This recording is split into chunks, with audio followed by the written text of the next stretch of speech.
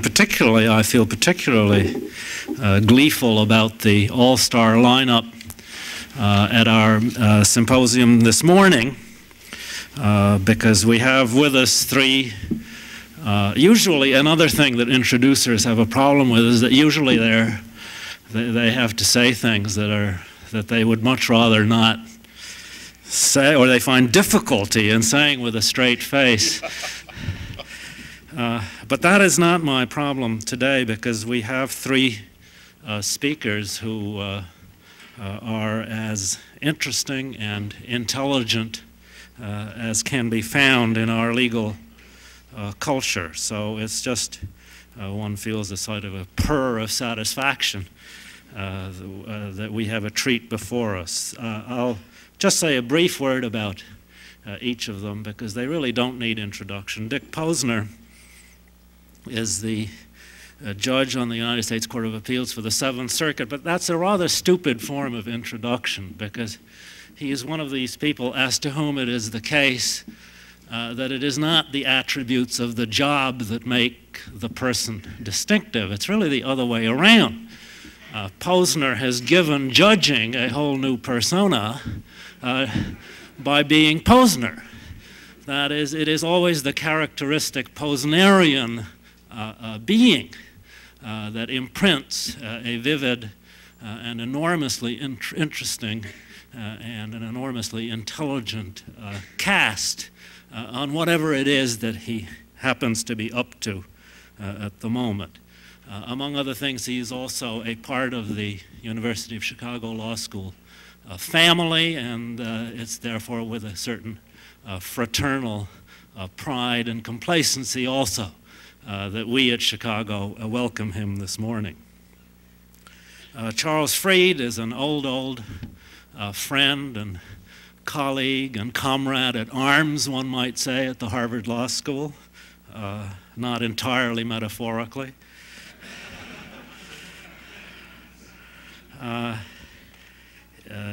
He has graced the faculty of the Harvard Law School for many years, and then recently has translated to the field of being a practicing lawyer. And he has a fairly classy client, although not everybody would say completely classy. He is serving as Solicitor General of the United States, where he represents the United States before the Supreme Court. But I think of Charles as a philosopher, and I think it is as a philosopher that he again has given his own voice and imprint to the submissions made by the United States in the United States to the Supreme Court. Charles, as I say, is an old friend, a dear colleague, and it's just again a happy event for me and for all of us that he's here to participate in this panel. Professor Tony Kronman, who is a law professor at Yale via Minnesota and Chicago.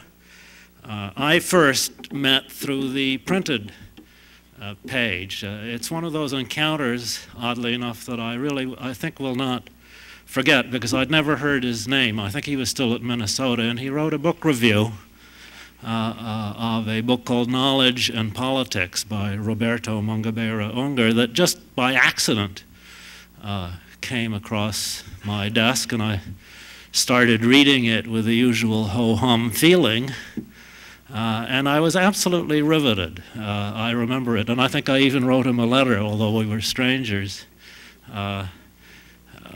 because it was immediately apparent that here is a voice of enormous distinctiveness and intelligence, and somebody who knows an awful lot, who actually knows the things that he's talking about. I mean, the fact is that most law professors, most of the time, say things that they know almost nothing about. And so it's sort of impressive, actually, to come upon something where somebody actually knows what he's talking about. from that beginning, Tony Kronman has become one of the most interesting and intelligent and distinctive voices in legal scholarship. And although I don't know him as a person, as well as I know Charles and Dick, as I say, through his work, I feel as, in a sense, as vividly interested and sort of enlivened by his voice as that of the other two. So we are in for a treat, and without further ado, I will let this cast of characters take over now. We will go in that order: Posner, Fried, and Kronman, and each of them will speak for somewhere between 10 and 15 minutes. At the end of the 15 minutes, I will make rude noises. That is my one moderating power. And after that, we will have discussion. So first of all, welcome Judge Richard Posner.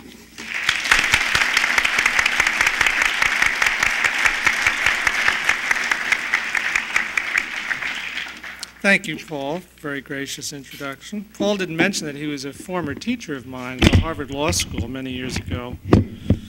So should any gaps in my legal education show, I'll be able to direct criticisms in the proper place. The last time I was at a Federalist Society symposium was 4 years ago, almost to the day, in this room. And on that occasion, I talked about two terms in legal debate, restraint and activism, which seemed to me to have become all-purpose terms of condemnation and approbation, really had lost all definite meaning. I tried to suggest how they might be used more precisely. And I'm going to do the same thing with legal realism and legal formalism today, and also relate these terms to economics and to the rule of law, and suggest how these four concepts fit together nicely when one is talking about the common law, but not so nicely when one moves on to statutory and constitutional interpretation. Now, the terms formalism and realism, as they're currently used in legal debate, are entirely polemical. They're epithets. They're used to mean a promiscuous variety of good and bad things, depending on the purposes of the speaker. And formalism can mean anything from casuistry to fidelity to law, and realism anything from left-wing ideologies to pragmatic and intelligent and epistemologically mature engagement with the legal system. I think these terms could be given a precise and non-pejorative, non-polemical meanings as follows. Formalism can be used simply to mean the use of logic in legal reasoning, and there is, of course, a place for logic. And if, for example, we have a rule that a contract is not enforceable unless supported by consideration, and a contract is presented which is not supported by consideration, then we can say as a matter of logic that it's unenforceable.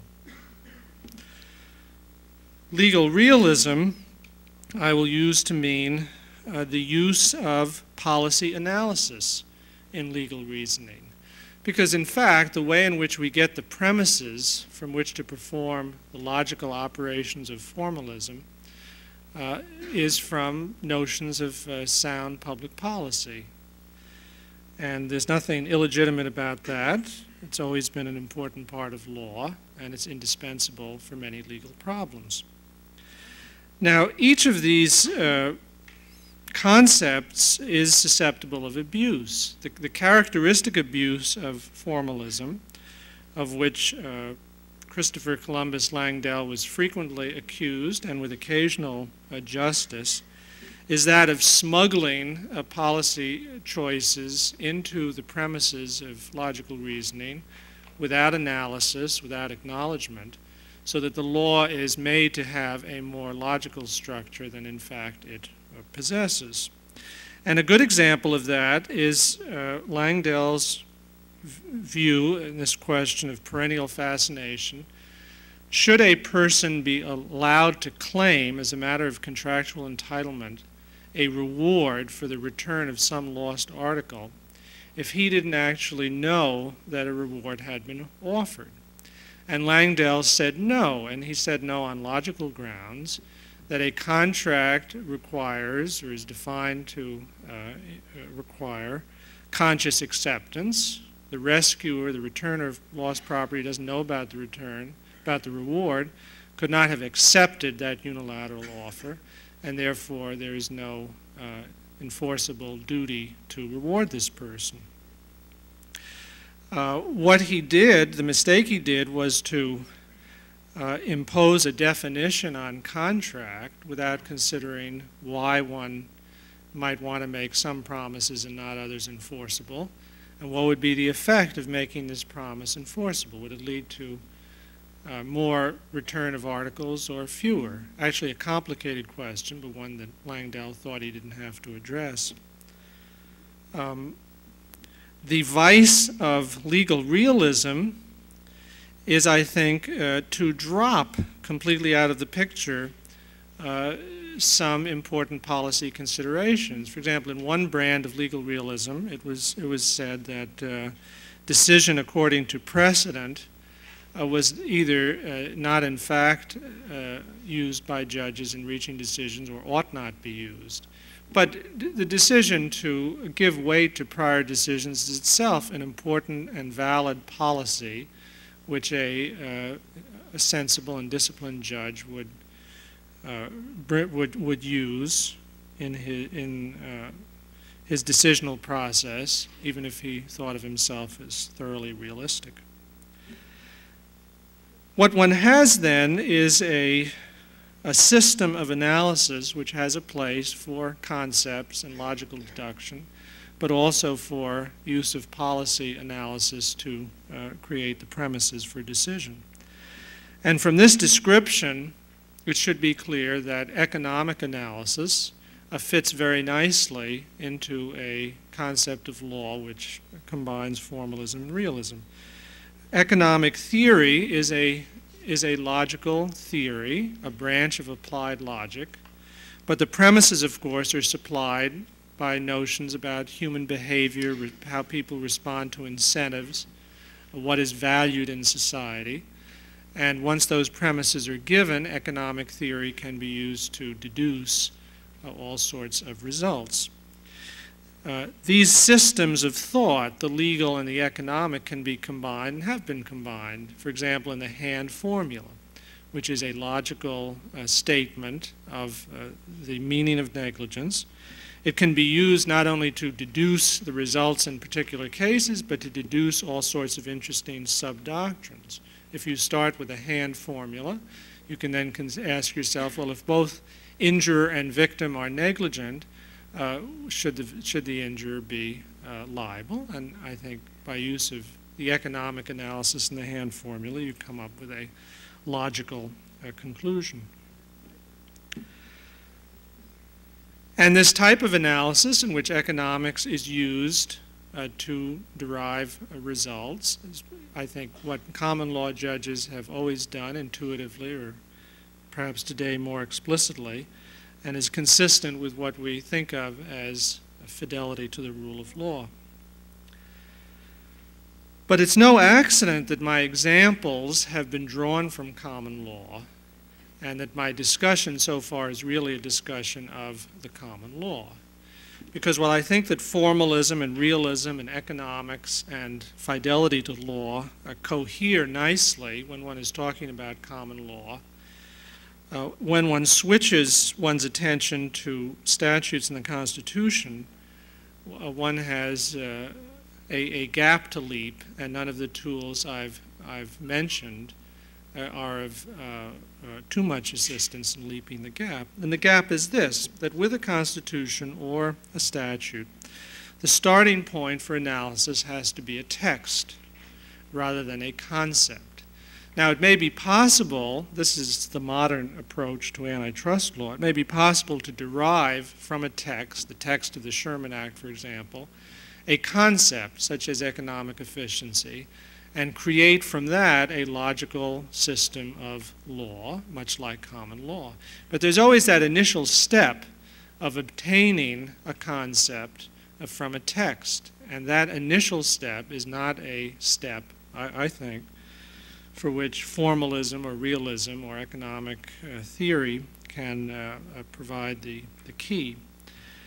What we do when we interpret a text is not policy analysis and is not a logical operation. It's not possible, I think, to talk sensibly of deduction from a text.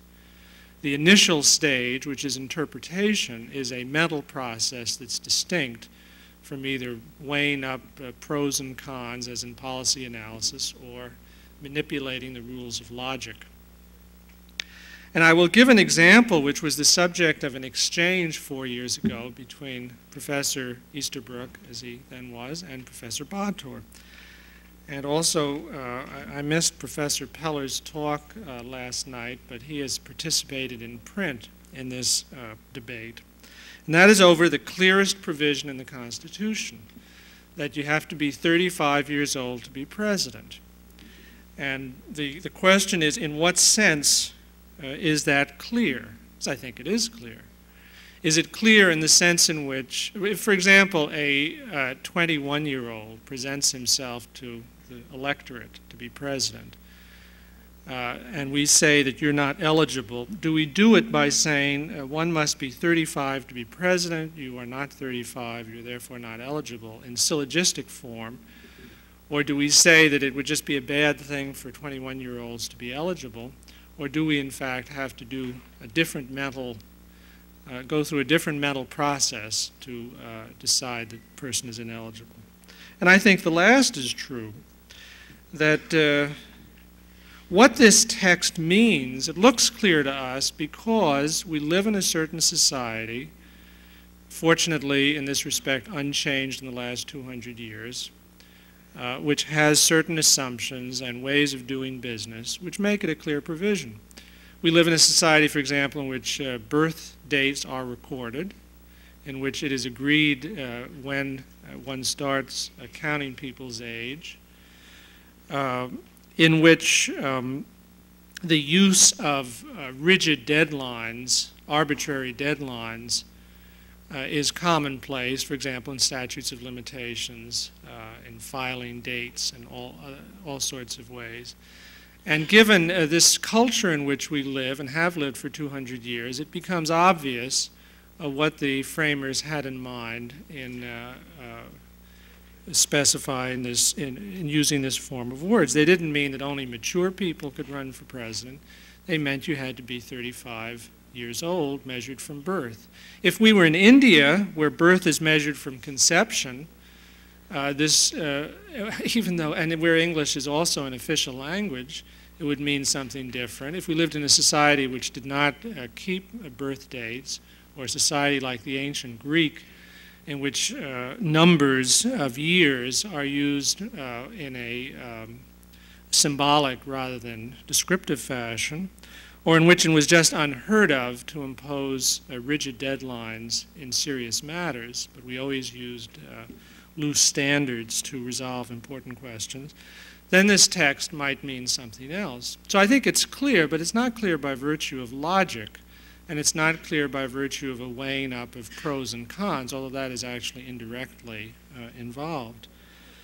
And so, as I say, we have this hump to get over in dealing with texts, this problem of interpretation.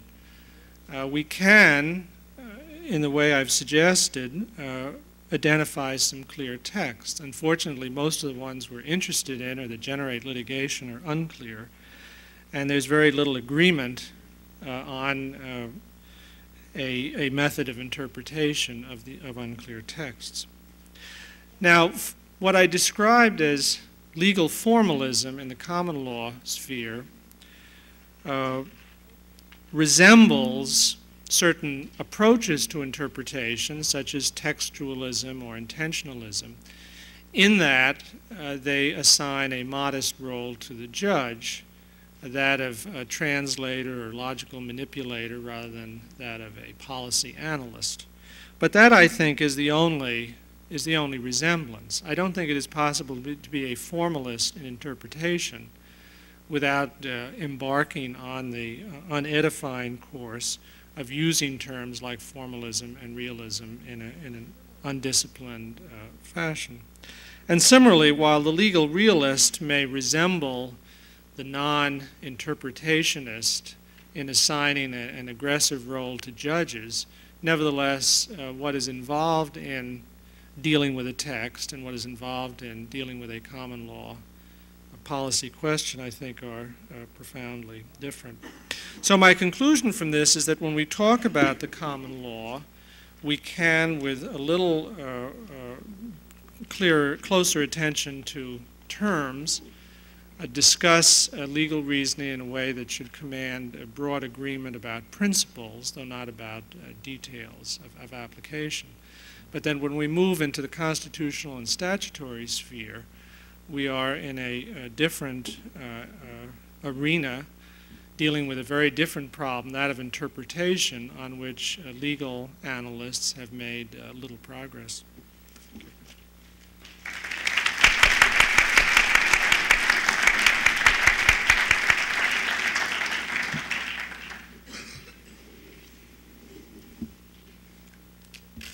The topic is jurisprudential responses to legal realism, and I would like to take as my text at least the title of a very interesting essay by Richard Posner, which addressed the decline of law as an autonomous discipline.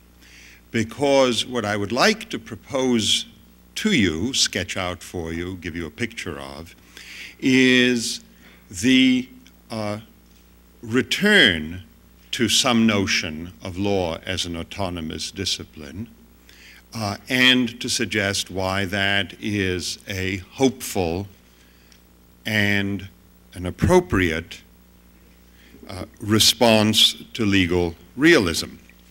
And of course, the contrast to law as an autonomous discipline has been the uncontrolled eruption into law of at least two disciplines, economics and philosophy, and I am ready to plead guilty, at least in my previous avatar, of being an important culprit, at least in the latter eruption. First, let me say a little bit about why the eruption of these various subjects and taking over of law by non-legal subjects has had such a bad effect, and then move on to sketch how one might again resurrect law as an autonomous discipline and what that would look like. I think one of the worst effects, because it's so displeasing aesthetically, although perhaps not practically very important, of the huge amount of philosophy and economics and political science and sociologizing and so on in law is the poor quality of the philosophy and the economics and the political science which is done. As I say, that's not so important. It is just aesthetically displeasing.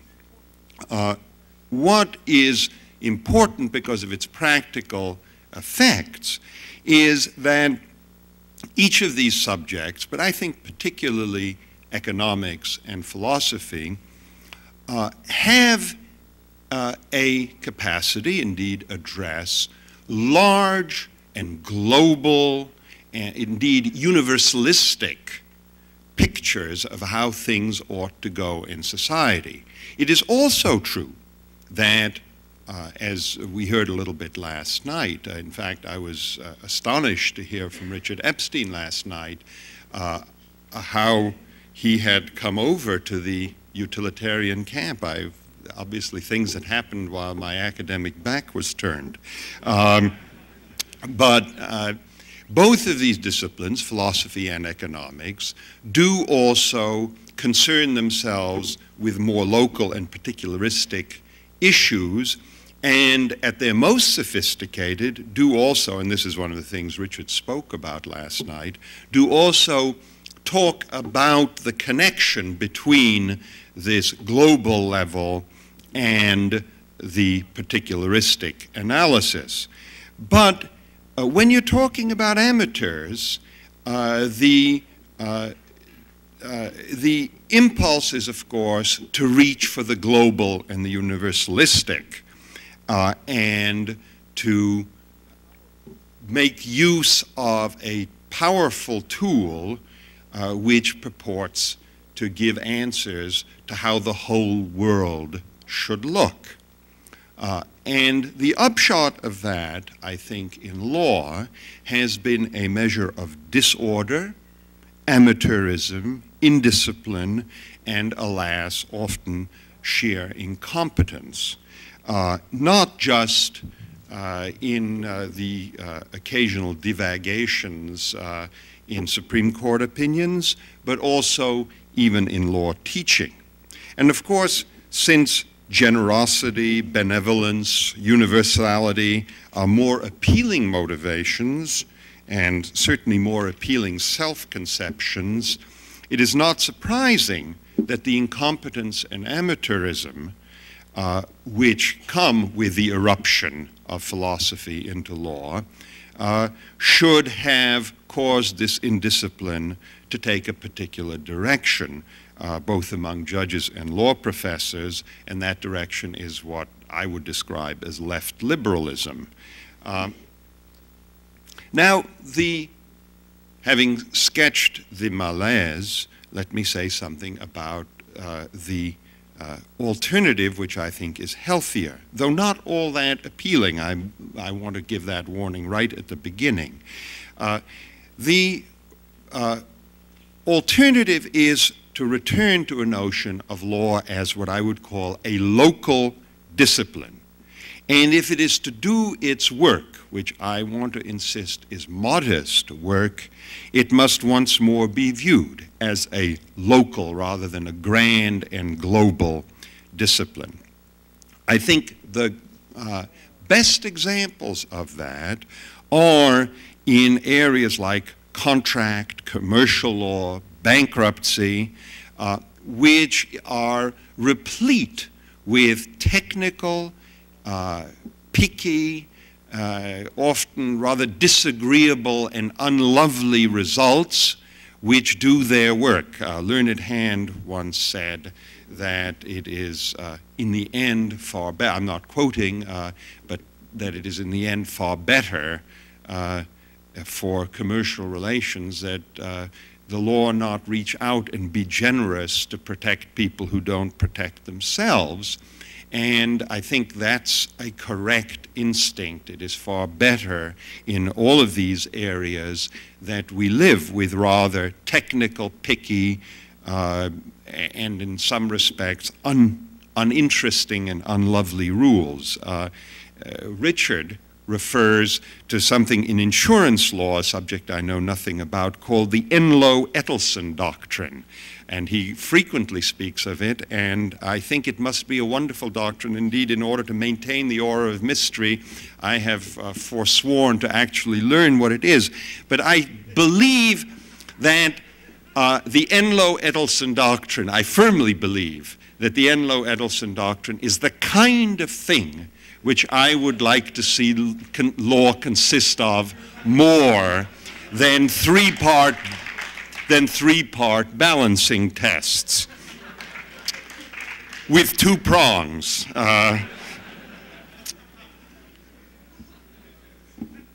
Now, one thing I want to say right away is that an important reason for resisting this notion of law as really rather technical and consisting of uninteresting, picky little rules is that it is a conception which seems to freeze out the layman and make laymen feel quite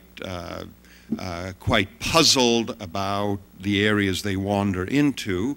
I'm not sure that's such a bad thing, but it's exaggerated as a result. Take the Enloe-Edelson doctrine as an example. I would bet, whatever it is, that laymen in the insurance industry, that is, say, those who are not trained as lawyers, but who are insurance executives, if it bears on their work, probably know well enough what the Enloe-Edelson doctrine is. And similarly, people whose job it is as, let us say, purchasing agents, but who are not lawyers, know well enough what the laws, the rules of offer and acceptance are, and of consideration, and so on. So I think that this notion of the layman being frozen out is not as bad as it sounds, and not the worry it's supposed to be.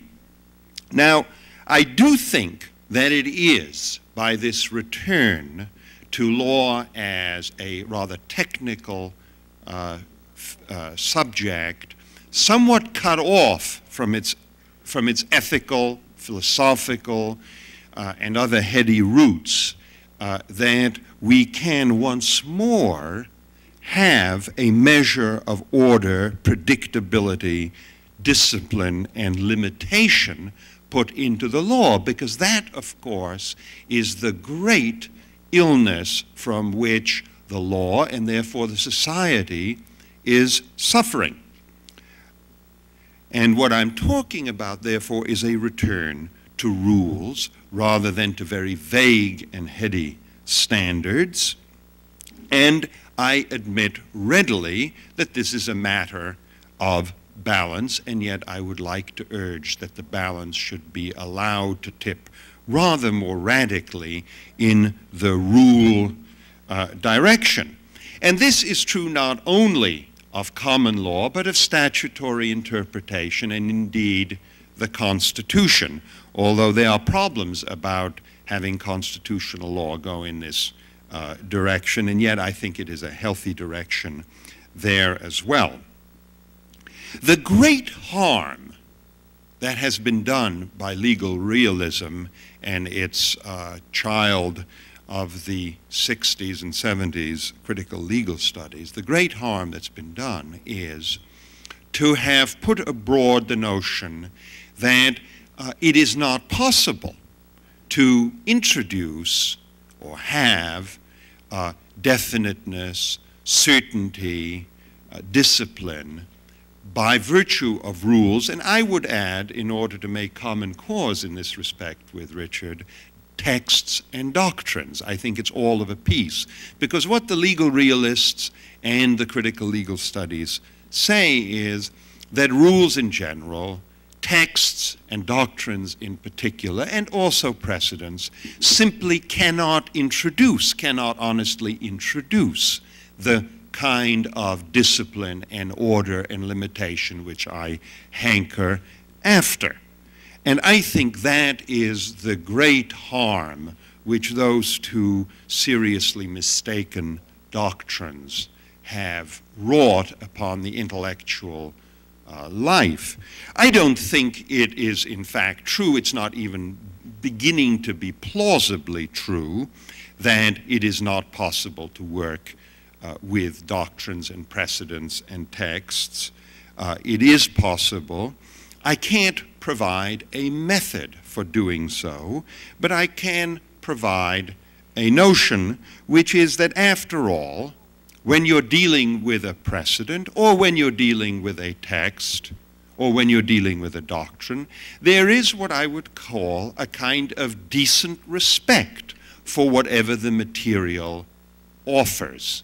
And if you have that decent respect, whether that consists of a formalistic logic, or whether it consists simply of the kind of response that one would have to any statement by another person which you are trying to understand and carry forward in an honest way, I think that there is a quite sufficient measure of definiteness in all of these directions. Well, let me close, because we have been enjoined to be brief, with a kind of a picture which is a response to legal realism. And that is of law as a far more difficult, on one hand, but a far more modest discipline than it has become. Than it has become in the opinions of judges and in the work of the law schools. I would like to propose the picture of lawyers not as the architects of society, but as its janitors.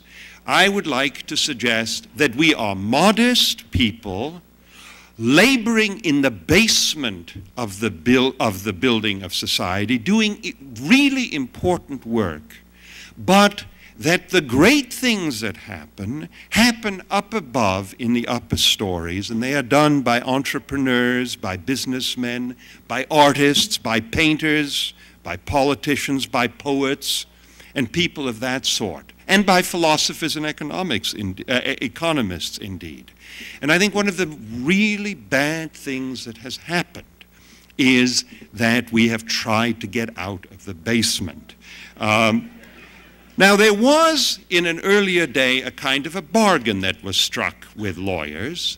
If they would stay in the basement doing something rather boring and technical, the picture is Bartleby the Scribner, which is, I think, really the correct picture of lawyers, then we would be partially left alone, honored after a fashion, and paid quite well. Now, I think we've welched on the deal.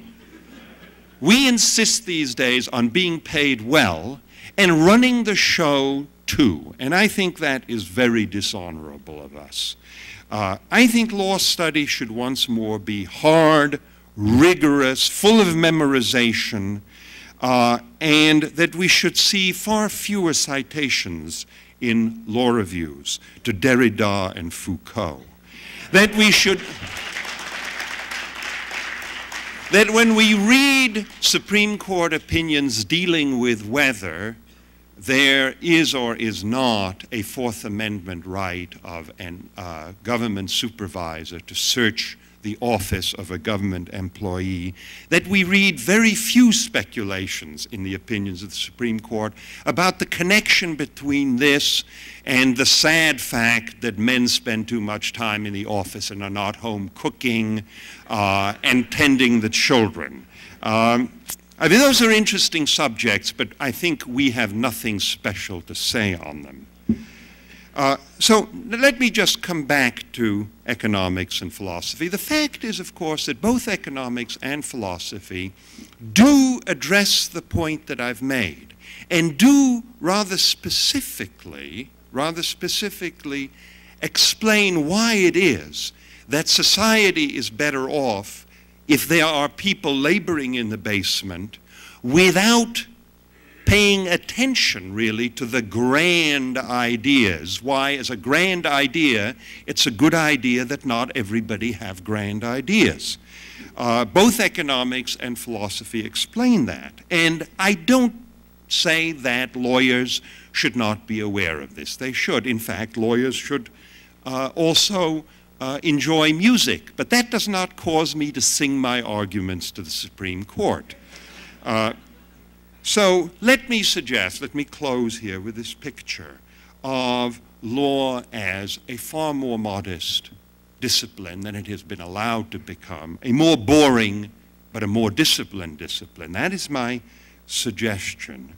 And the reason that I urge it upon you is that there is nothing wrong, really, with pretentiousness and amateurism and intellectual indiscipline, except when it gets into the hands of people who wield considerable power. And that, I fear, is what we have seen. Thank you.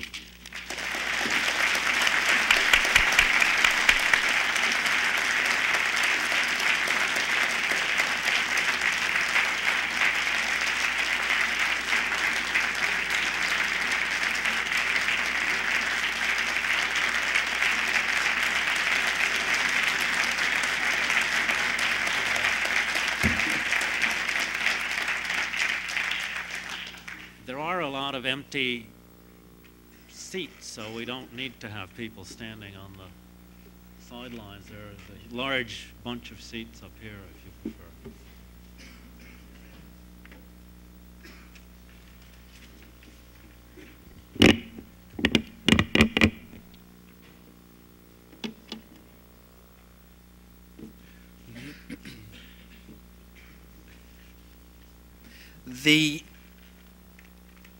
The intellectual movement that we call legal realism is today, I think, most often thought of as having an exclusively negative or critical character. And while it certainly has had historically and continues to have a strongly negative component, it's also had a positive or constructive side as well. And it's that aspect of legal realism that I'd like to concentrate on in my remarks this morning. But before I get to the positive or constructive side of realism, let me just remind you with a word or two about the other side of realism, the negative or iconoclastic side of the movement, as Carl Llewellyn characterized it many years ago. The realists leveled their attack in the late 20s and early 30s against a certain conception of legal science which they associated primarily with the great Harvard treatise writers of the late 19th and early 20th centuries, Beale and Langdell being the particular foci of their intellectual ire. The realists claimed that the Langdellian project, the project of working out in detail in each independent branch of law a comprehensive and rigorously structured doctrinal science, was impossible. The law in any branch, in any of its particular branches, is too filled with conflict, with incompletenesses of one sort or another, leaves too much open, too much to be decided in the particular case to ever be exhaustively controlling in the way that Langdell and his followers assumed or hoped that it was or might be made to be. Now, this critical attack opened up immediately an important intellectual problem for the realists, of which they were themselves aware from the very outset. This was the problem, as it might be called, of arbitrariness in adjudication. The realists were principally interested in adjudication among the various forms of lawmaking that one finds in our legal system. And from their critical attack on Langdellianism, they drew the conclusion that there is, certainly in every hard case, but probably even in the easy cases that come before judges as well, a gap or space between, on the one hand, all of the available legal materials that might be brought to bear in the decisional process, the rules, the controlling principles and policies and so on in that area of law, and the decision itself. There would always be, the realists said, some slippage between the normative materials the law gives the judges to work with and the case at hand. And that space, they said, could only be filled by some arbitrary exercise of judicial will, by a choice, a decision, a judgment, which wasn't constrained or controlled by the rules and other norms in that particular branch of law, but that was free, radically free even, on certain views of the problem. This conception of adjudication raised two important problems for the realists. The first could be described, perhaps, as a problem of intelligibility. If it's indeed true, as they suggested, that every adjudication is at its heart an exercise of unconstrained will in the way their attack on Langdellianism seemed to suggest that it is, then it's difficult to know how one can either explain judicial behavior looking to the past or predict judicial behavior looking to the future. As the gap opens up, the possibility of understanding, either in this backward or forward-looking way, of understanding judicial behavior becomes more and more problematic. The second problem could be described perhaps as the problem of justification. If judges do indeed make decisions in this way, what basis can there be from within the resources that the law provides for criticizing their decisions? If the decision in a case is underdetermined by the available legal materials, how can the judgments that a judge makes in one particular case or another be meaningfully criticized or evaluated in a normative sense? So these were the two problems, the problem of intelligibility and the problem of justification, as I've described them, which the negative side of realism opened up very dramatically at the outset of the movement. Now, to these problems, the realists themselves, and I'm thinking here now of the intellectual movement that was centered primarily at Columbia and at Yale in the early 30s, to these two problems, the realists themselves offered a pair of responses. And what I'd like to emphasize this morning is the importance of the difference between the two responses they offered and the implications of this difference in response for contemporary legal theory. The first response, which I'll call, for convenience's sake, the scientific response, is exemplified perhaps most clearly in some of the early work of Carl Llewellyn and in those interminably long behavioral studies that Underhill, Moore, and William Douglas and Charles Clark and others conducted in the early 30s, but perhaps most perfectly in the matured policy science of Harold Lasswell and Myers McDougall, which took shape in the late 30s and early 40s. The second response to the problems of intelligibility and justification I shall call the conventionalist response, and this is exemplified most clearly, I believe, in the late work of Carl Llewellyn. Let me say just a word or two about each of these, the scientific and the conventionalist. The scientific branch of realism itself had two phases, each one of which dealt with one of the two problems that I've identified. Early on, some of the realists who had really seen and appreciated the consequences of their negative attack on Langdellianism thought that perhaps a measure of intelligibility could be restored to the judicial process if behavioral laws were discovered through empirical investigation that could actually be used to describe the conduct of judges in a regular way and that would provide a basis for predicting how judges would behave in the future. And so they set off in search of the social, psychological, anthropological, economic, or other rules of judicial behavior that would describe what judges do in fact, even if the rules that do the describing aren't the rules that judges purport to be following in the actual decision-making process itself. The behavioral rules which these scientific realists purported to discover were hidden rules in the sense that they lay below the doctrinal surface and didn't really form a part of the law that judges were purporting to apply.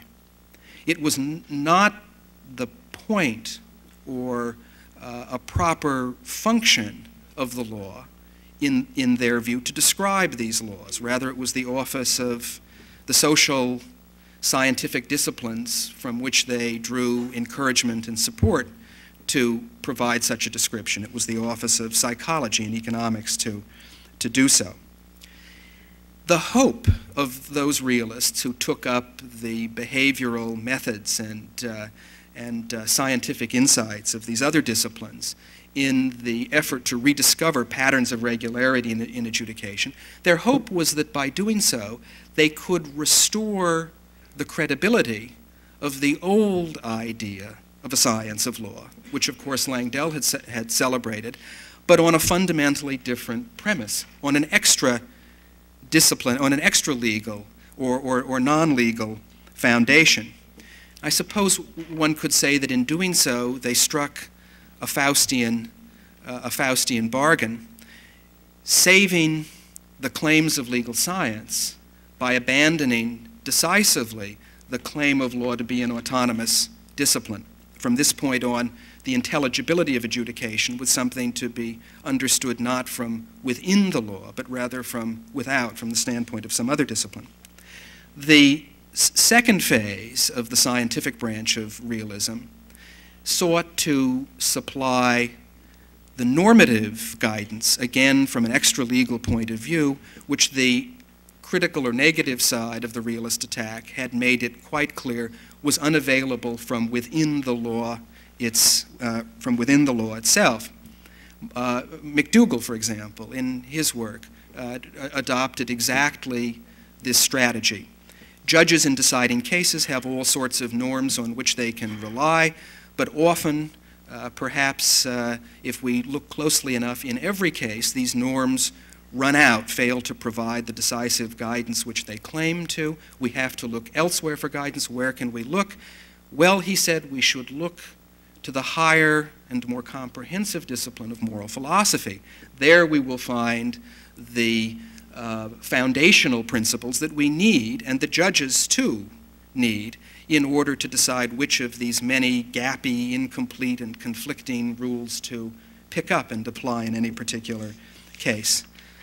In its normative aspect, as in its purely descriptive one, this scientific branch of realism sought to achieve or realize Langdell's old ambition of a science of law, but by abandoning the idea of law as an autonomous or independent discipline.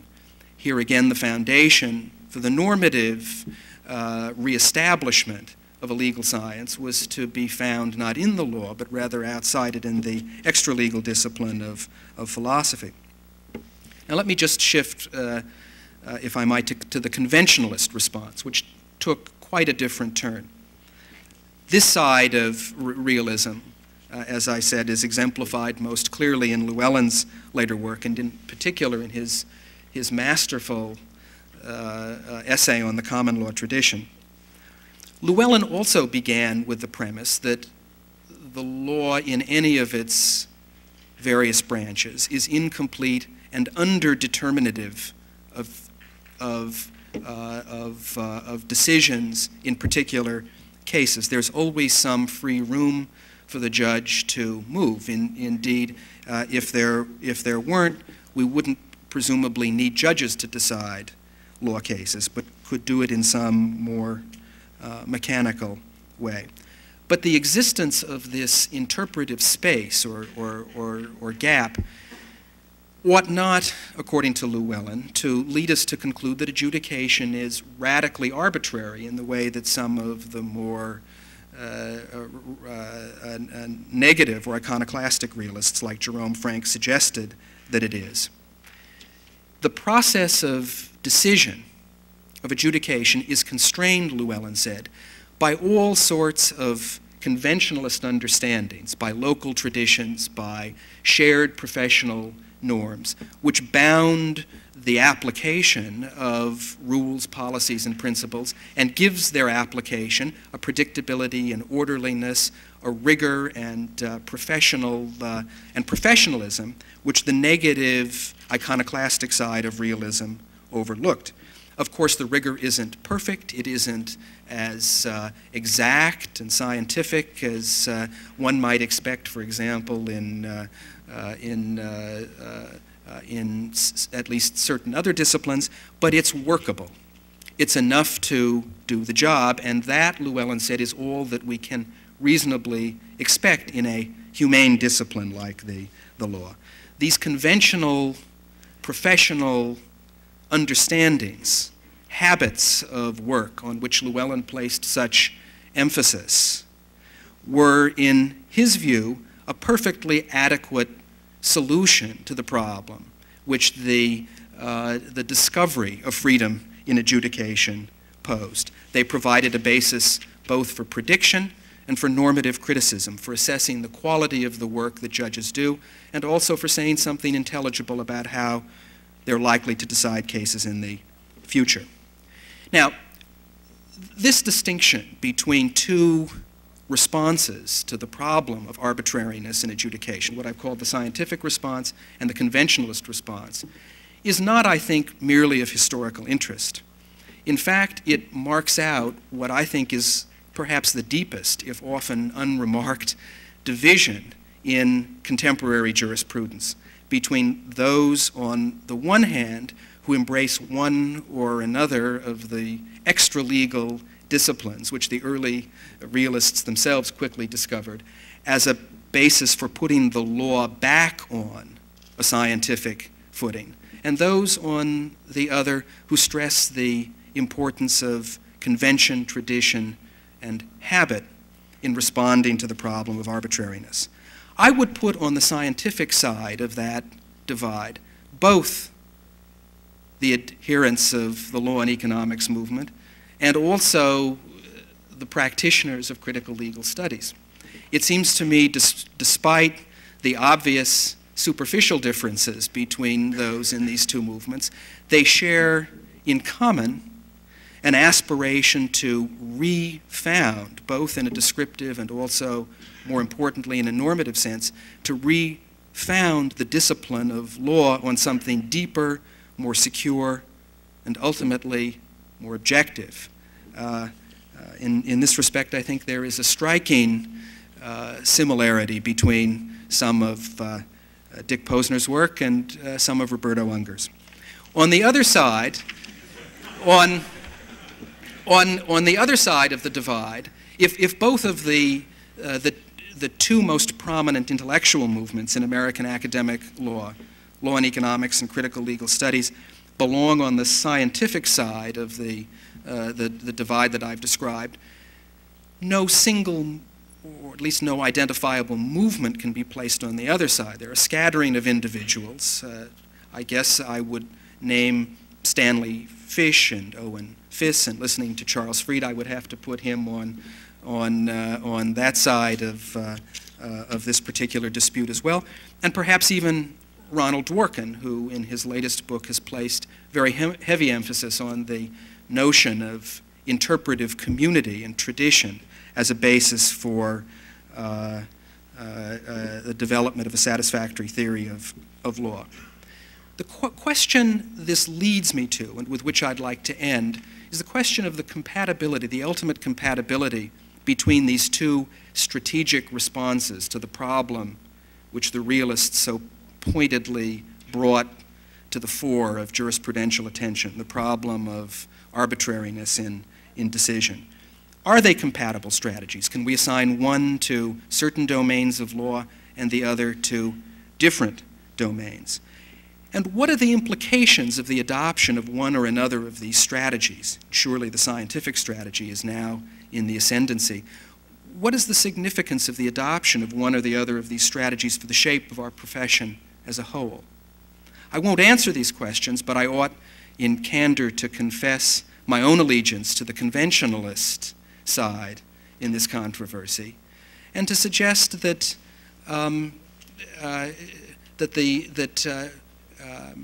for those who claim allegiance to the scientific ideals of scientific realism, a question arises inevitably as to whether the dignity of our profession can be maintained if its foundation is to be placed on something that lies outside it. The scientific realists, as I said, struck a Faustian bargain. They sought to redeem the promise of Langdell's science of law, but in doing so, they gave up the claim of law to be an autonomous or local discipline. And in doing that, I think they put themselves in the service of external ideals, making it forever impossible to think of the law as an activity in which we could take pride for its own sake and not as the example or reflection of something else, something deeper and better and truer.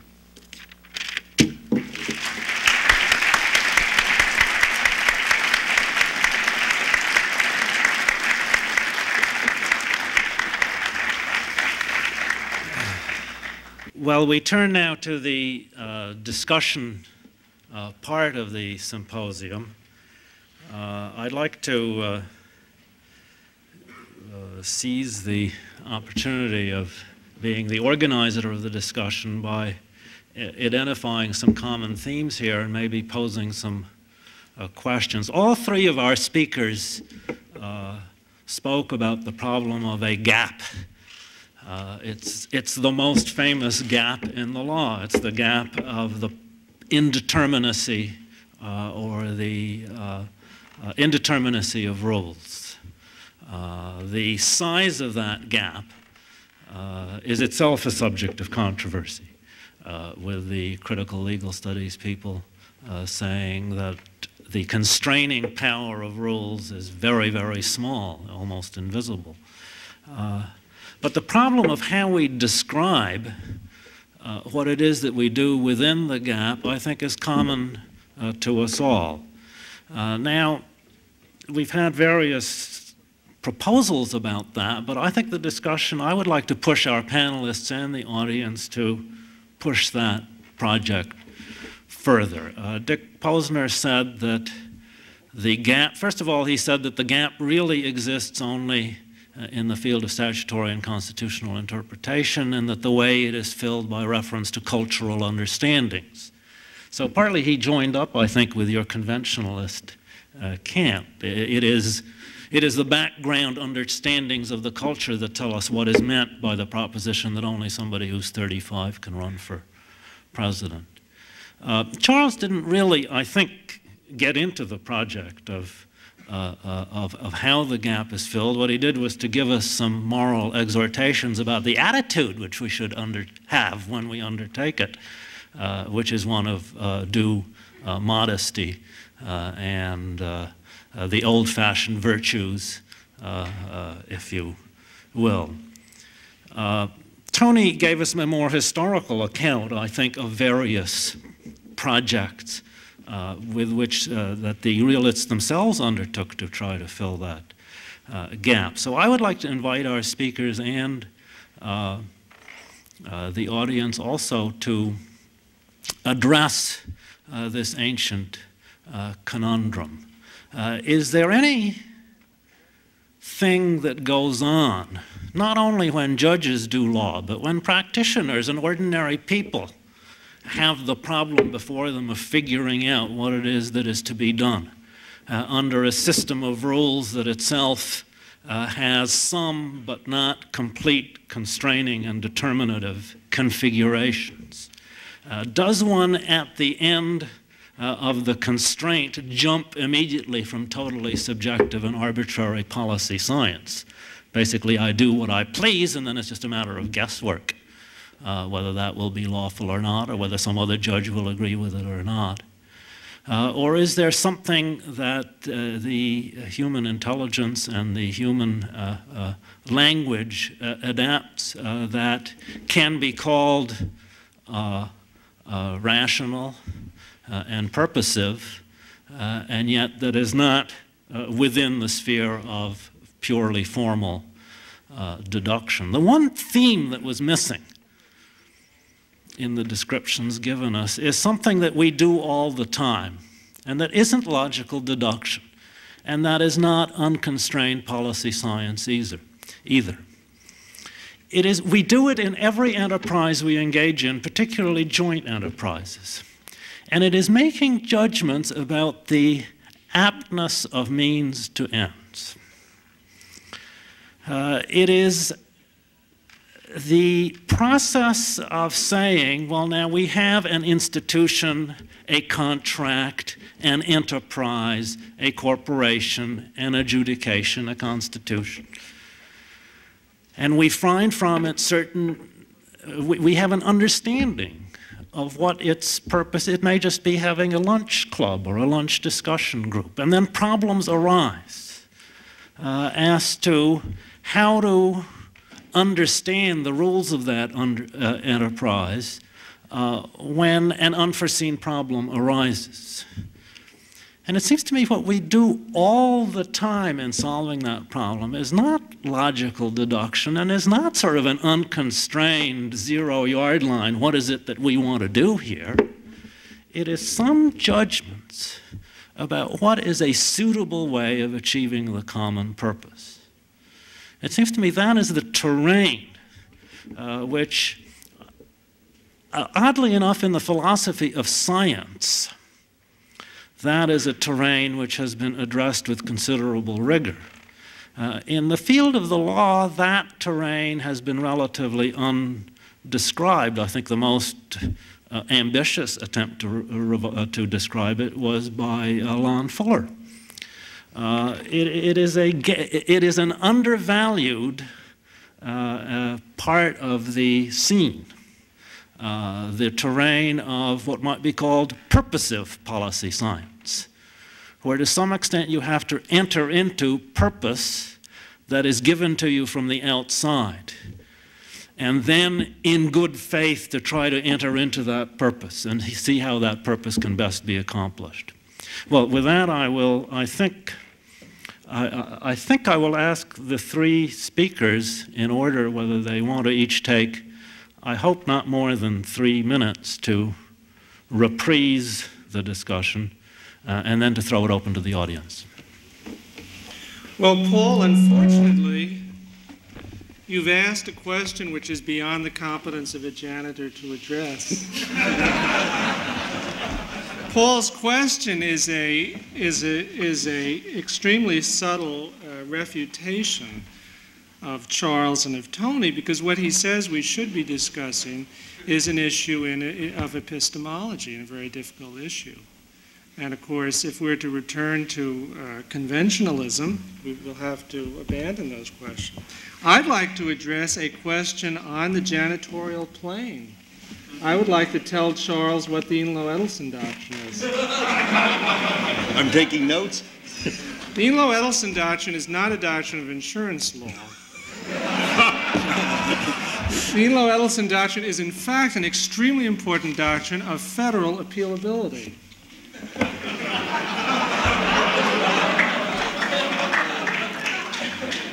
It is also the single most uncontroversially condemned department of federal law. It has been condemned by every judge, every professor, from every corner of the political compass who has spoken on the doctrine in the last 30 years. The doctrine is as follows. If a federal judge grants a stay in a suit which is equitable in character, and the stay is either legal or equitable in character, then the stay is not appealable as a preliminary injunction under Section 1292A1 of the Judicial Code. But if that underlying suit is legal in character, and if the stay is equitable in character, then it is appealable as a preliminary injunction under that section of the Judicial Code. The doctrine, which emerged in Supreme Court cases decided in the 20s and then in the 40s, rests on an elementary mistake of history. That is, thinking that in the 19th century, when the predecessor of 1292A1 was adopted, the Evarts Act in 1892, a common law judge could not issue a stay. But you had, if you wanted a stay of a common law suit, you had to go and get an injunction from a chancellor. That wasn't true in the 19th century, probably never true. This historical mistake rigidified in a series of very unreflective, very conventional Supreme Court opinions into a rule which is too complicated to be taught in law school, is not understood by judges or practicing lawyers, because it involves such things as when a suit asks for both legal and equitable relief, shall it be classified as a legal or equitable suit for purposes of the Inlow-Edelson doctrine? Now, we know that for purposes of deciding whether there's a right to a jury trial, it is classified as a legal suit. But in fact, for purposes of appealability under Inlow-Edelson, it has been classified as an equitable suit. There is the problem of deciding whether forms of relief that did not exist in the 19th century shall be classified as legal or equitable, such as a motion for a stay based on an agreement to arbitrate, which would not have been enforceable in the 19th century. It is a monstrosity of a doctrine. I wrote an opinion for the Seventh Circuit in the fall, in which I applied the doctrine, as we were required to do, and pleaded with the Supreme Court to overrule it. And I quoted opinions from every circuit denouncing the doctrine, and finally climaxing with an article in which the author had urged the federal courts of appeals to practice, as she put it, the judicial equivalent of civil disobedience and simply refuse to enforce the Inlow-Edelson doctrine. Now, in addition to urging us to reorient legal thought so that the memorization and the cherishing and the extension of the Inlow-Edelson doctrine shall be at the heart of legal education, Charles urged us to focus more on the details, the harsh, detailed regulations of bankruptcy law.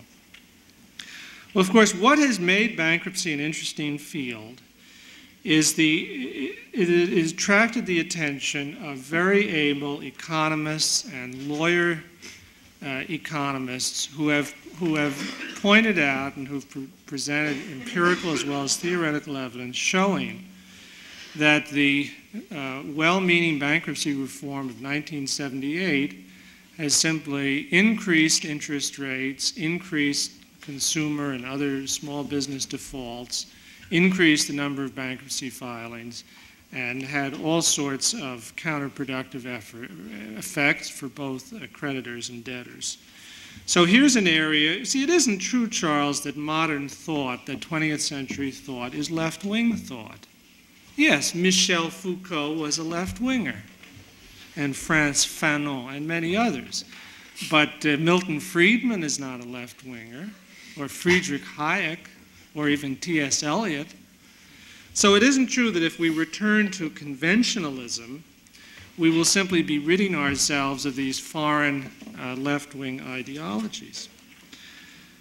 Charles himself has no faith in the conventional, because when he contributed an article to the 100th anniversary issue of the Harvard Law Review, what was his article about? It was about sonnet number 65 by William Shakespeare. And this was published 1 month ago. I am perfectly happy to conceive of my role as that of a janitor. I am compensated at the level of a unionized janitor.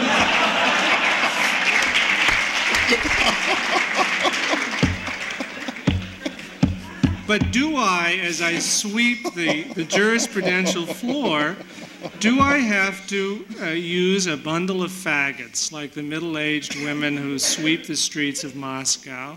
Or can I at least have an electrical-powered buffer?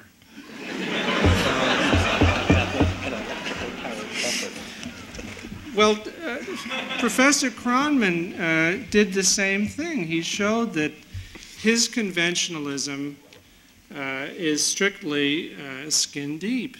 Because who does he hold up as a conventionalist? Stanley Fish. Now, I don't know if Stanley Fish is a well-known name in this hall. Who is Stanley Fish? Stanley Fish is a literary critic. He is an expert on Milton. He is the inventor of a school of literary criticism called affective stylistics. He is not Jacques Derrida or Hans-Georg Gadamer, but he is a kind of American, sort of a homegrown, homey down-home version of these French and German philosophical heresies. That is to say, he is a radical skeptic who believes that there is no such thing as a text. He wrote a famous book called "Is There a Text in This Class?" in which he answered in the negative, because he says every text is the creation of the reader. And so he stands for, he is part of a modern, radical philosophical skepticism whose European branches are represented by people like Derrida and Gadamer, and whose legal expression in the United States is the critical legal studies movement. So that beneath the critical legal studies movement, which Tony has put in opposition to conventionists like Stanley Fish, is this whole body of skeptical European thought whose American epigony is our friend Stanley Fish. So I conclude from all this that this modern thought, whether it's economics or philosophy or what have you, is inescapable, that all the speakers come back to it in one form or another, that the conventionalism and the autonomy of law and the return to the 50s or the 30s or the 1780s is just out of the question. That isn't how human thought works. And we will have to come to terms with this modern thinking and use the parts of it which are constructive and relevant to law. And we'll have to abandon the nostalgia for the olden days when lawyers knew nothing that wasn't in law books. First, let me tell you, I cannot exaggerate my pleasure at hearing Dick discourse on the Edenloe-Edelson doctrine. Worth coming to Chicago for a whole weekend just to hear that. I'd like to just say a little bit about Paul's description of the gap, because I think Paul really got it quite right, and I feel very comfortable with his account, and I feel that it's entirely compatible with what I was urging. The notion of law as a purposive discipline, which does go back in its formulation to Lon Fuller, true enough. But the way in which one operates in those contexts which Paul described, we have a luncheon club, or whether it's the law or a contract or whatever, it's a little bit like what Aristotle said about happiness. You attain it by not aiming at it.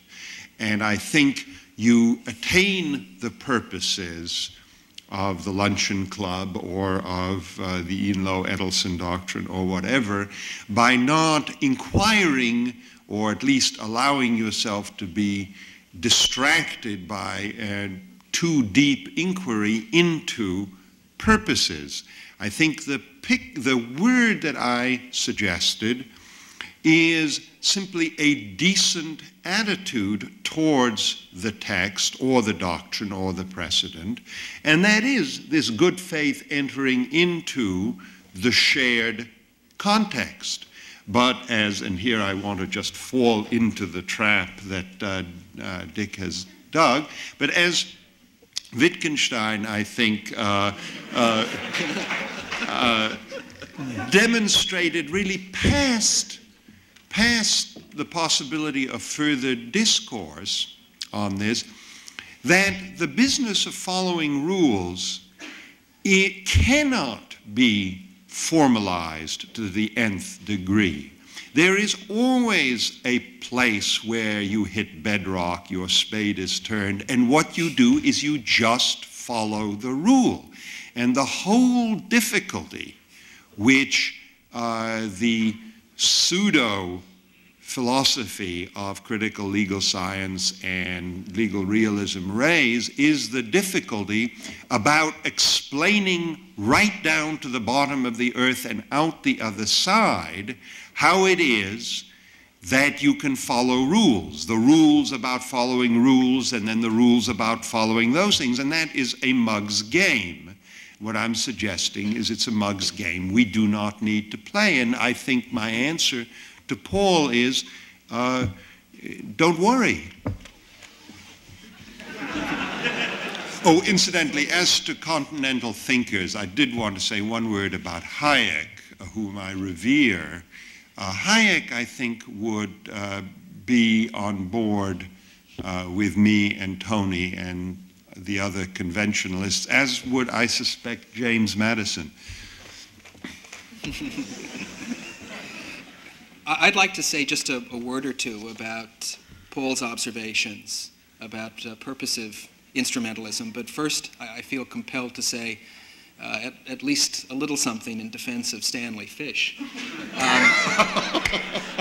I must confess, feel some awkwardness myself in invoking a Milton scholar as authority for the jurisprudential view that I was meaning to defend myself, but it's a sign, I think, of just how far we've gotten from the prosaic, if once familiar truths of conventionalism in our own home discipline, that we need instruction from the outside.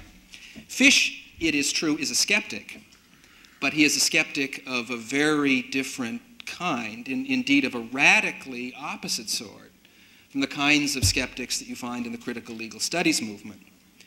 Unger's skepticism, for example, starts with the premise that the law is full of gaps everywhere, and in order to figure out how to fill them up, you have to jump over your own legal shadow, step outside of the law, and practice moral philosophy. You have to discover the basic truths about human nature and political life, and once you've got those securely in place, then you can begin working gradually back toward the law of offer and acceptance.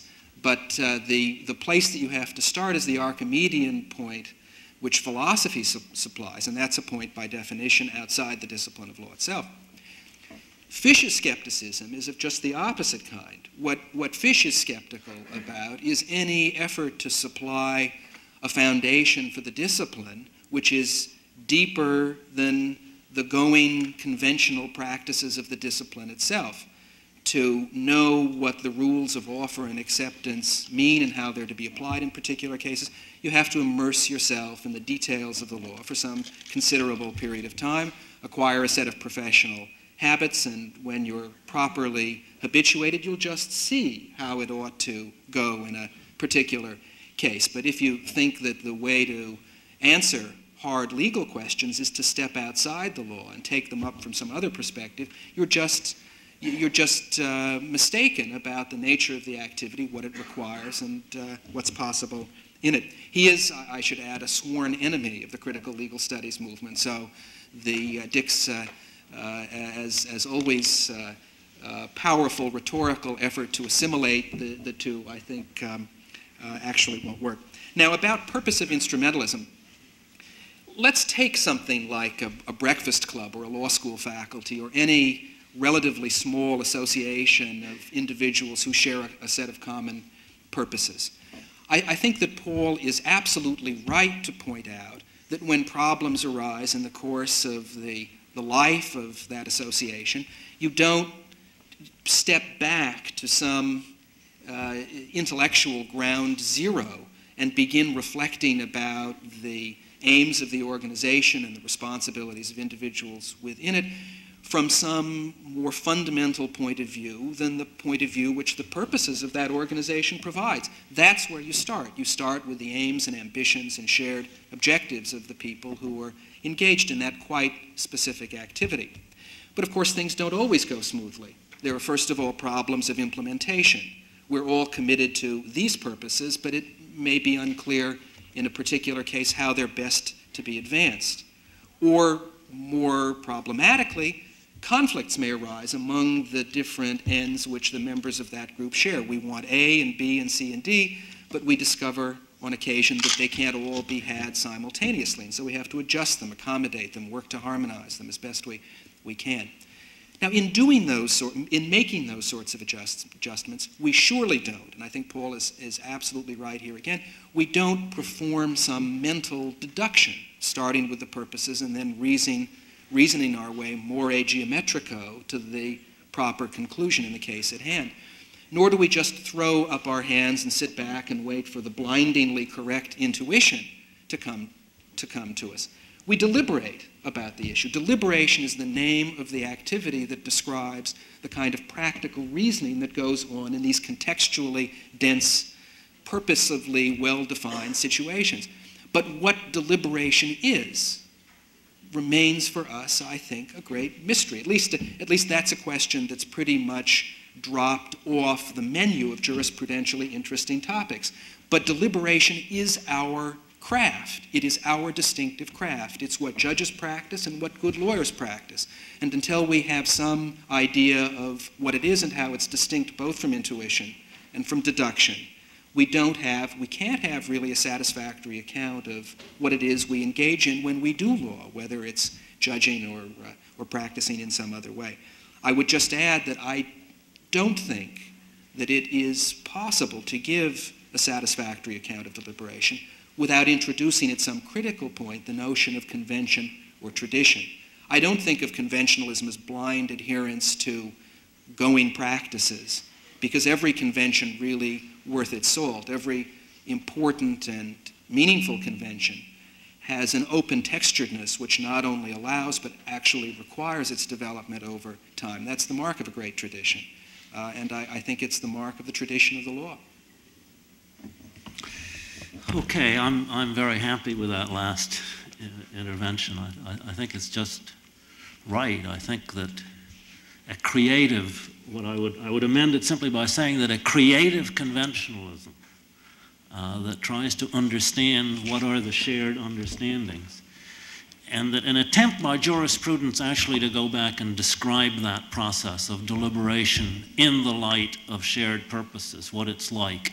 And I think we can learn lessons here from philosophers of science and epistemologists of science. Let me ask members of the audience whether they would like to participate in the discussion. If you'd like to, please do go. Unlike last night, we will have a rule today. Please go to the microphone because there's some tricky technical reason, quite aside from being able to be heard, why that's important. Always taken a smug satisfaction in asking short, punchy questions. Can you speak up? Yeah. I'm going to have to slink away with my tail between my legs here, since this is one of those questions that begins with, isn't it the case that, and ends about 90 seconds later with everyone up in the air. In essence, it grows directly out of a point that I think Charles hit right on the head. When we're talking about introducing, as I think one should, the notion of means and ends, that is, of using the means to achieve purposes as a tool for filling in gaps, isn't there an inherent equivocation in the notion of the term purpose, in that one can be referring to the purpose of the particular rule or discrete set of rules before you in a particular case, or the purposes of the system of the rules as a whole?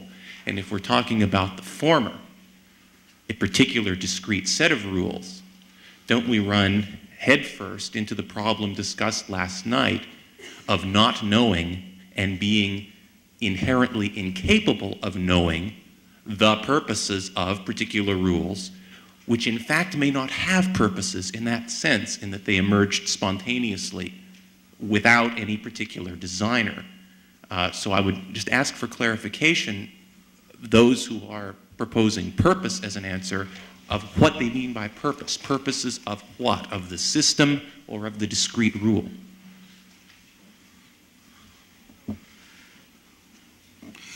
Well, I think that's why I urged Aristotle's answer, that you hit the purpose like happiness by not aiming at it. What you aim at is to simply get it right, to understand the rule, to treat it like a text. Incidentally, that is why I allowed myself the conceit of writing about Sonnet 65.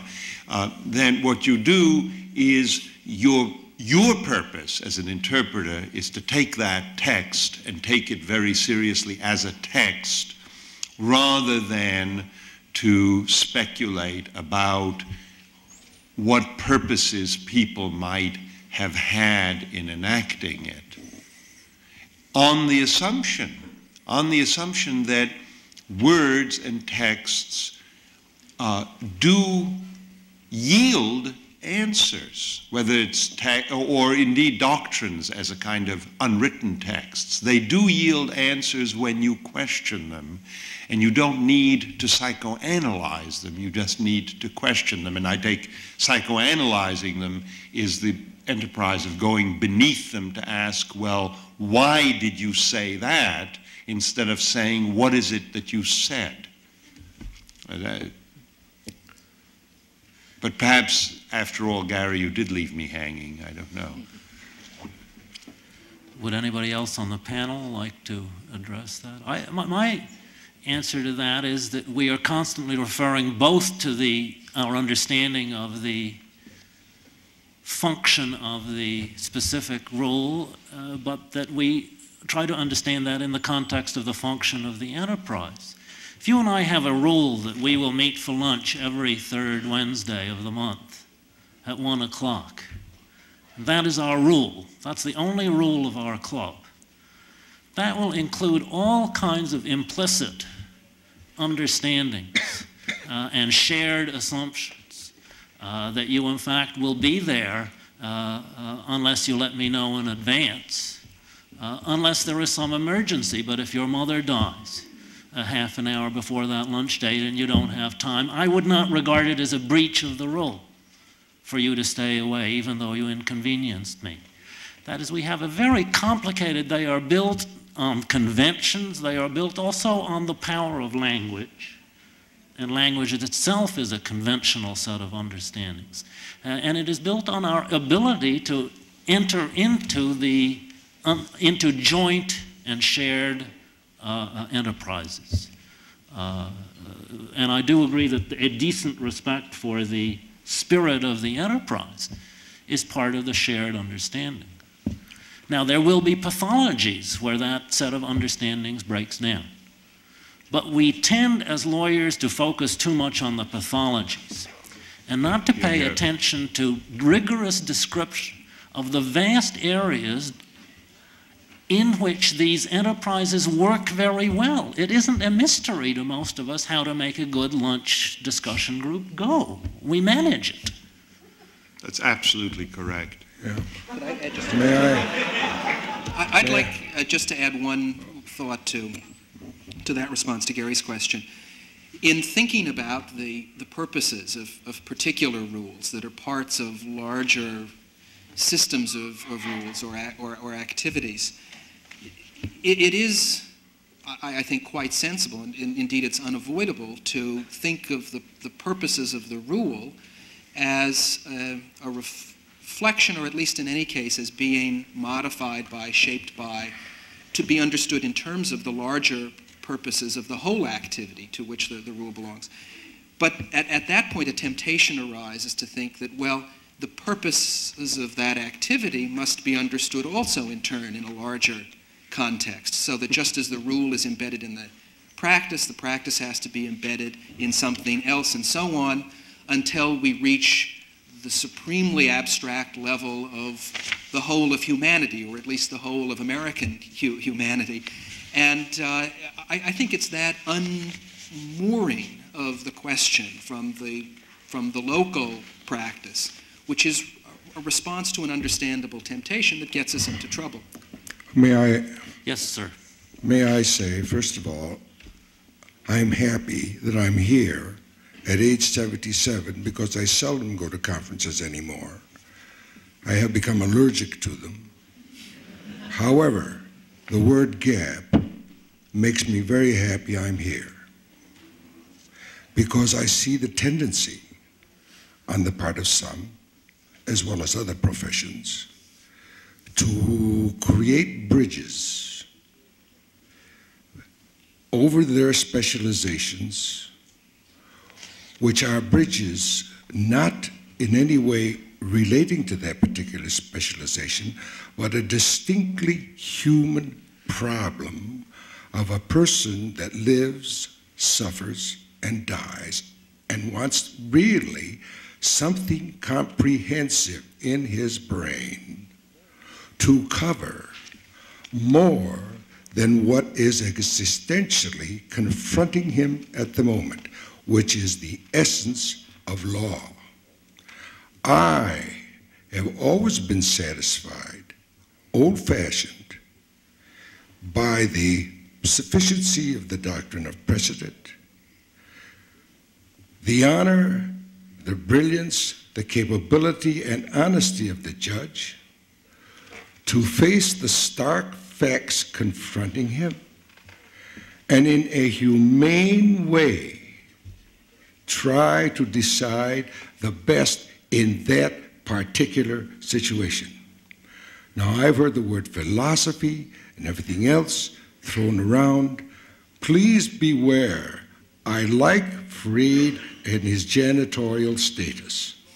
Bricklayers, the law is not, it has already too much in this country. Led the masses and the millions into believing that the kingdom of God is coming via the law. Now, they've tried it in churchism for 1,000 years, only to discover that even in churchism the kingdom of God didn't come. And the reformers came along, the church began to crumble, now we have 10,000 sects, while the law has risen to the level of attempting to comprehend and answer all fundamental human questions and problems. So much so in this country that even some of our churches and leaders want the law to correct many of the situations in American life. Praise God for the gap. Stick with the law.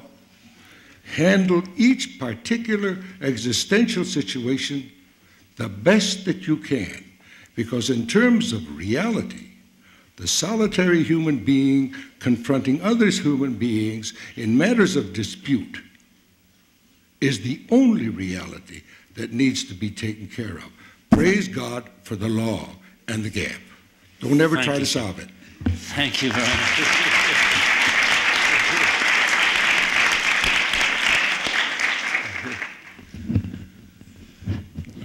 I guess this panel is entitled Jurisprudential Responses to Legal Realism, and I find myself very happy at the previous person's remarks. I get the impression that everybody on this panel has, to some important degree, come to accept that problem that was described as the problem of arbitrariness in adjudication. And I am glad to see that. What I had hoped to hear more of is the responses to those people who have not given up their quest for the legal correspondent of certainty, which was pursued throughout the first part of this century, say in science and mathematics. They had their Gödel theorem, which said, hey, look, it's all over, guys, you can't do it. And the legal realists, in a sense, did much the same thing. It took a long time because that process, as I understand it, started when Charles Peirce brought Holmes into the metaphysical club back in the 70s. So these things do take time. But I don't see the comfort which has been expressed by the four members here as addressing what I detect to be the case among some of the kinds of people in this room still hanging on to a quest for foundations or a certainty that is going to be seen by people on our side, so to speak, as acceptable and comfortable. So what I've seen the four people here do is say, yeah, it's okay by me. But I have seen relatively little, and maybe it's not necessary. Maybe I'm fighting something that will cease to be fought. But I would imagine some people in this room are still in need of the comfort. And I would only point out that in the other disciplines which have mirrored or have preceded or at least been like what's been going on in the law, the fight continues. In economics, it was pointed out a couple of hundred years ago that the way to achieve wealth is not to try to control it directly and make it happen with a purpose. And yet we've had to actually go through an actual experiment of those who would have it otherwise, and it's conceivable that even in the failure of that experiment, we still haven't learned. Similarly, in philosophy, you've still got guys like Paul Feyerabend, who are continuing to fight a fight for some reason. People haven't given up, even after it's been shown for decades, hey, it's all she wrote, that's all there is. And I imagine that even in this room, there are people who will not have given up that quest for foundations, for certainty, something above, something that they can appeal to, and that's what I was hoping I would see more of. Thank you. Do the members of the panel want to comment or respond?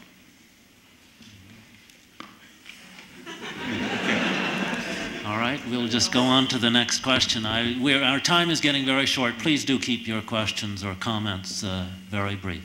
This is primarily addressed to Judge Posner, and that is, even assuming that we ought to make sure judges can use the power sweepers, are there limits on the extent to which you can incorporate new learning to interpret old words? That is, another way is, to what extent is there a difference in incorporating new learning between common law matters and statutory matters? Yeah, I think there is a difference. I think the common law in principle is evolving to adapt to changed social circumstances. So the more we understand about practices, the more we can bring the common law in harmony with our underlying purposes. But in the case of the statute, the Constitution, as I said, the first duty is to interpret the text, and it may be that the interpretation results in a policy which is anachronistic and out of phase with modern thinking, but one is nevertheless committed to it until it can be changed through the ordinary course. So I do think economics has inherently a smaller role to play in constitutional and statutory law. On the other hand, I also think there are areas of the Constitution which really invite economic analysis, because they set forth considerations that are easily referable to economics. And I'll just give one example, and that's the Fourth Amendment, which forbids unreasonable searches and seizures. Well, in the term unreasonable is an invitation, I think, to balance the costs and benefits of alternative methods of police investigation. So I think as we learn more about the economic consequences of alternative remedies, such as the exclusionary rule versus tort remedies against arresting officers, searching officers, we can develop arguments for changing, or in some cases confirming, existing interpretations of the Fourth Amendment. I think we'll take just one more question, and then we will adjourn. I direct this principally at Charles Fried. What do you think we can do in our increasingly complex society where the janitors are no longer in charge of the house upstairs, but in fact the master's gone and the house upstairs is now the Sears Tower, and he wants us to make sure that we're running the whole ship? Now what do the janitors do, since we're now in control of something that we originally didn't even have any indication we were going to be in control of? I'm afraid the metaphor has run away with me, and perhaps with you, particularly when we've moved from janitorial services to a ship. But I do think that there is indeed a problem, and let me just answer you to that extent. There is indeed a problem in that we do expect too many answers from our lawyers.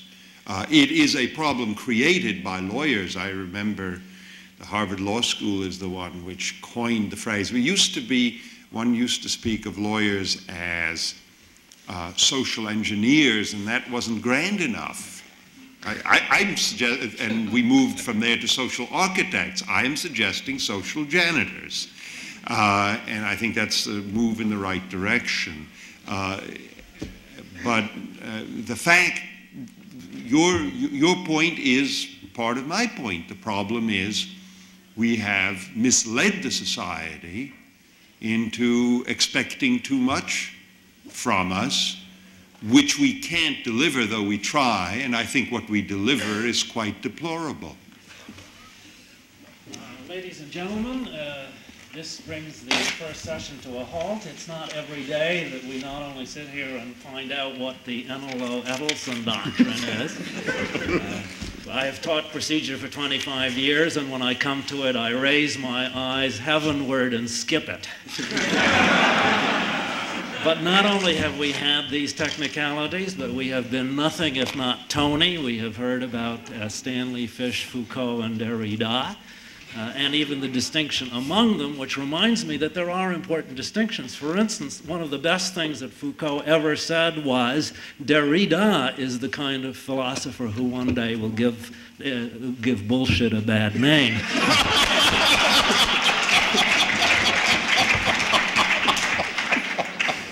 Ladies and gentlemen, I invite your grateful and cheerful applause to our panelists.